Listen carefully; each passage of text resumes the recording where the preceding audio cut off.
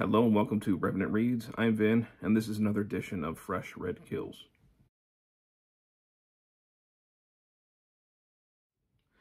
So Fresh Red Kills is where I talk about my latest reading updates. I think it's been about 2 weeks since my last one. Very busy weekend last weekend. Here it's Memorial Day weekend in the U.S., and it's a very rainy Sunday here in Connecticut, and that actually gave me a little bit of recording time. Still a few more weeks before I'm on summer vacation from teaching, so once that happens, I'll be able to catch up with some videos, especially some tags that are backlog. I have a very long backlog of tags that I still intend to get to. We totally plan to.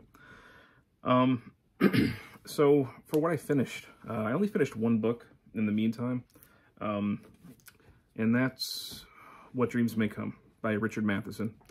Originally published in 1978.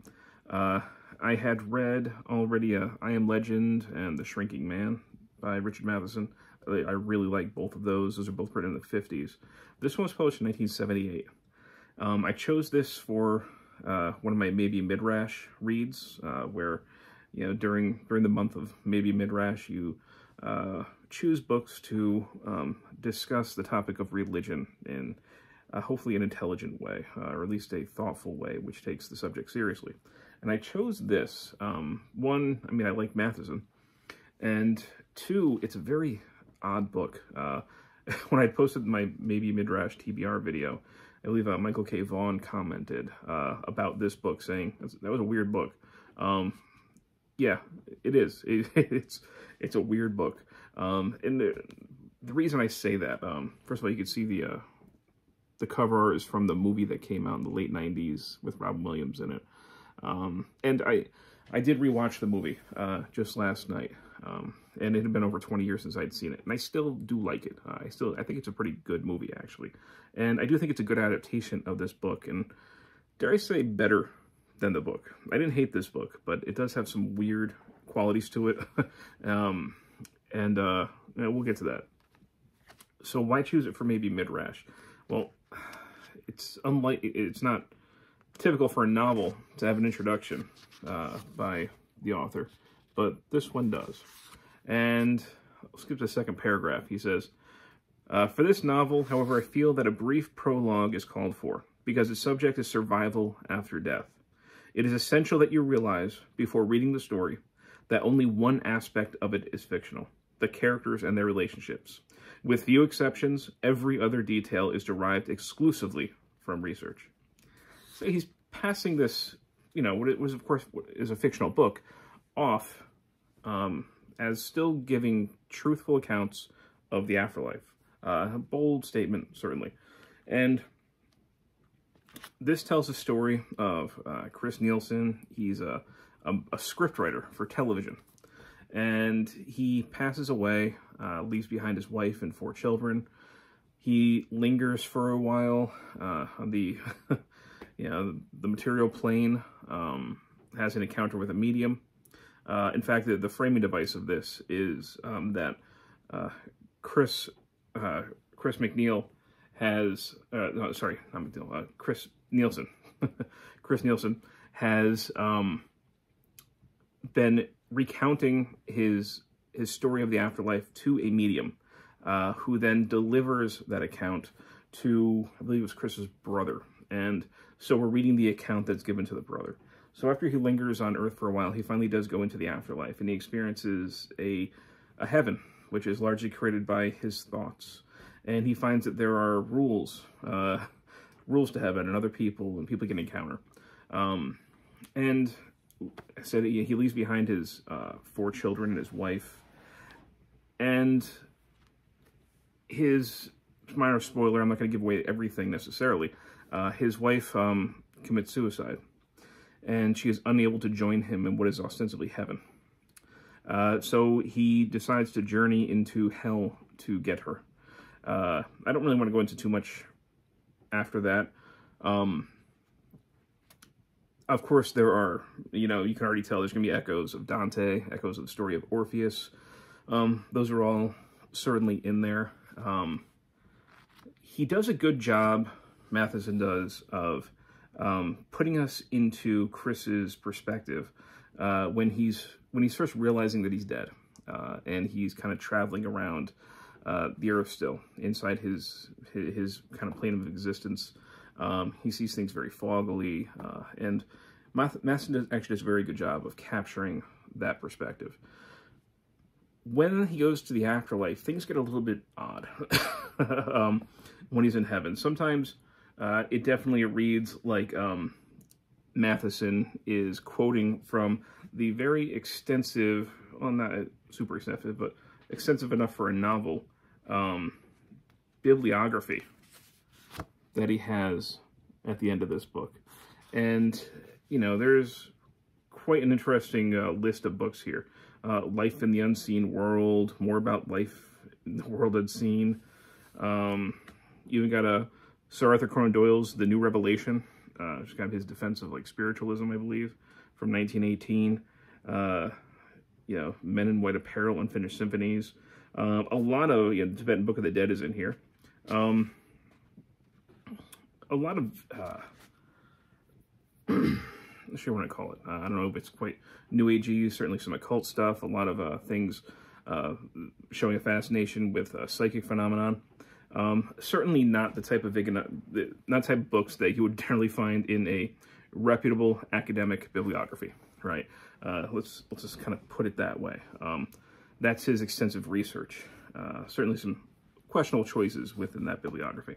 And sometimes when he's hearing the rules of heaven, it does sound like it's kind of just being quoted from.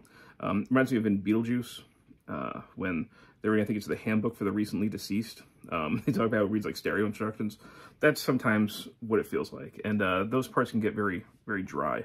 Although there are some curious things about that whole section. This is at a time, from what I've read, that Matheson was trying to distance himself from horror. That's what he's mostly known for even still today, right? Horror. And he was very good at what he did when he wrote horror. But he's trying to break away from that during this time. It was published in 1978. And there's an interesting quote in here where Chris, I said he was a TV scriptwriter, he goes into his guide in the Afterlife, Albert's library, and he sees his scripts bound up inside this library. And he thinks that, you know, he never thought to have his own scripts bound up in his lifetime. Then he's looking at the titles, and there's a very interesting exchange here. He says, "To my surprise, I saw a line of bound scripts on one of the shelves and recognized the titles as my own. My reaction came in layers. Surprise first, as I've said, then pleasure at seeing them in Albert's home, then disappointment that I'd never had my own scripts bound while I was on Earth. My last reaction was one of shame, as I realized how many of the scripts dealt with subjects either violent or horrific. I'm sorry," Albert said. "I didn't mean to disturb you." "It's not your fault," I told him. "I'm the one who wrote them. You'll have lots of time to write other things now," he reassured me. Kindness, I know, kept him from saying better things. And, you know, I don't like to get into the habit of psychologically analyzing writers through their work. But I can't help but wonder, is that how Matheson was thinking of his career so far? That he was writing low dreck, almost, ashamed of the horror that he had written. I'm sure, I think there's quotes that I've read about, and they said, "I never really wrote horror, what I wrote was more terror." I'm not splitting hairs here over that. We certainly consider him a horror author today. But, yeah, it makes me wonder if that's how he was feeling, like he wasn't adding anything of worth in frightening people. And as somebody who is a horror fan, and who finds value in horror, and who thinks that horror is actually culturally useful and deserves more respect, I do find that very sad. You know, if that's kind of where Matheson's head was. There's an irony here that he's moving away from horror, but honestly, the best parts of this book are when he's going through hell, and we see basically a mini sections of horror. That's when the story picks up, and that's when the story comes alive, and that's where his writing is strongest in this. I'll just read another quick passage. Feeling that wave as it seared and sickened me, I looked around and saw a knot of people standing about 10 yards from us, illuminated by a lurid, dirty-looking orange glow. Some had sneering grins on their faces, others expressions of savage hatred.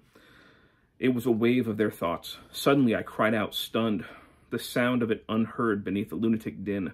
The buzzing I heard was that of flies, millions of them. Everyone was covered with shifting clumps of flies. Faces moved with them. They were settled in the corners of eyes and crawling blackly in and out of mouths. A ghastly vision filled my mind. Kitten, a barbed wire cut on her face. A solid pack of flies collected on it like a lump of living coal. Those in the bottom gorging on her blood. Their bellies red and swollen with it. Even when I'd waved my hand at them, cried out in revulsion, those flies hadn't stirred. I mean, I think it's enough to give you an impression of some of the things he's seeing in hell. But that section is more alive. I know we're talking about the afterlife and death, than many of the other things that are in this book. So, it's interesting in that way to me, certainly. His depiction of the afterlife is oddly rule-orientated.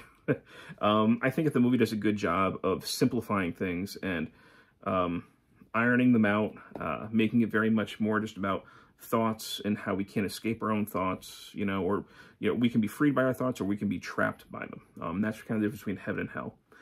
This goes into a lot of other weird mumbo-jumbo as far as like the rules and pseudoscience and what they're able to do, what they're not able to do, why they're able to do it, the different jobs that people have in the rules. It gets a little bit too bogged down in the details. I think that the story kind of grinds to a halt sometimes when he's just kind of being taught all these things by people in the afterlife. But, especially when he goes through hell, I really did like that part. And his wife, Anne, who he loves and who he's driven to go get, she is depicted, and this is 1978, but it feels like 1958, the way that Anne is discussed. She is kind of depicted, in Chris's own words, as like a girl child. I think at one point he's even holding her, and he's talking about this child woman. And he kind of sees her more, she's sexually attractive, but she's more like somebody he has to take care of, and somebody who he sees as almost kind of like one of his children in that way. And there's that kind of patriarchal caregiver way. And when he's trying to reach her in hell, he's at one point thanking her, and he has this long list of things he's thanking her for. And it's a lot of things like, thanks for all the meals you cook. It's all the things, thanks for all these services that you provided for me. Some of it sounds like, you could just take it out and you could put it on an advertisement in Life magazine in the 1950s. It's like, darling, for all the socks you darned and all the meals you cooked and putting up with all my fussing, here's your new vacuum. It kind of comes across like that in certain ways. And even this deals with reincarnation, and he and Anne are soulmates. But we always see her in a supporting role. We don't see her kind of doing her own thing and him supporting her. It's always like how amazingly supportive she is of all the things he's trying to do. Yeah, it's kind of very backward looking in that way, which I'm surprised about. So anyway, those are my thoughts. Okay, What Dreams May Come. It was okay. Like Michael K. Vaughn said, it's weird. Did I love the book? No, I do actually think the movie improves on things quite a bit. The movie takes the best parts of this and runs with it, and smooths out the rougher edges, like I said. It's not a bad book, but yeah, it's a weird one. In addition, I did also finish The Dark Knight Returns, which Steve Donoghue and Matthew over at Mayberry Book Club were doing a read-along for in the month of March. And yeah, this is my first time reading it the whole way through, I think. I think I read it in the 90s, but I didn't really remember much about it. And I'm not going to say much. I can't add much to the videos that they had posted about it. But yeah, this is a pretty good story, but it's not like a Batman story. It's not really a good Superman story.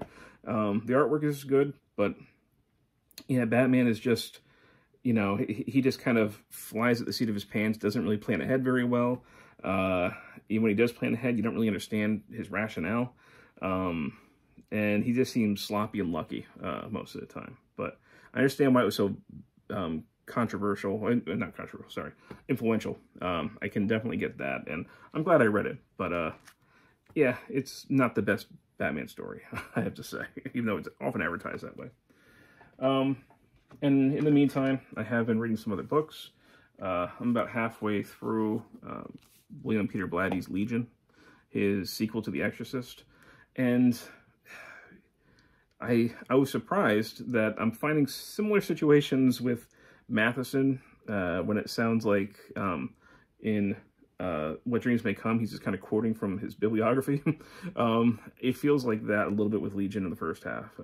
We have just these long digressions into, you know, apologetics, the proof of God, and even some intelligent design, which is very weird.